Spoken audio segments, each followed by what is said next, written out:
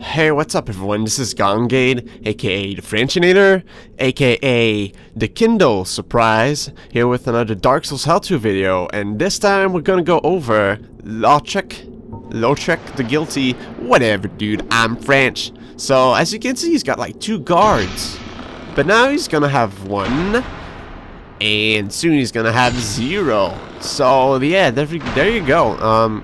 A little bit about Lautrec. He's kind of a dick. You free him and then he kills the firekeeper at the Firelink Shrine.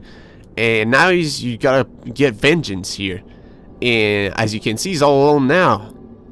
But I'm all alone too.